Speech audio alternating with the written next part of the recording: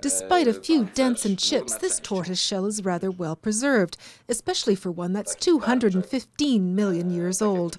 So far, only one other tortoise shell from the late Triassic period was found, back in the 19th century in Germany. The Polish researchers who made this new discovery have had much better luck.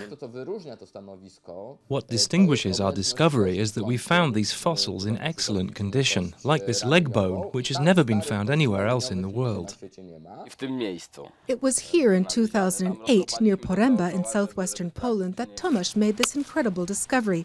But its venerable age was just recently confirmed. The site, which had been dug up next to a garbage dump, turned out to be a treasure trove for paleobiologists. They also found dinosaur teeth and shark fossils, among others.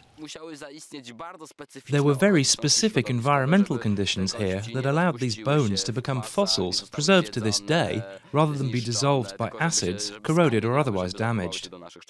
This summer, another tortoise fossil turned up, not far from the first. The shells could give researchers fresh clues about the origins of modern turtles.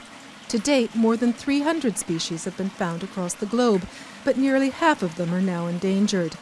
These reptiles are classed in 3 categories: terrestrial tortoises and freshwater or marine turtles, and some live much longer than humans.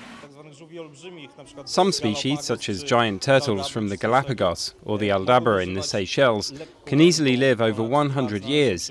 There have been instances of turtles living up to 120 years. Researchers can't tell whether the prehistoric turtles lived as long as their contemporaries, but the fossils from Poland have certainly stood the test of time.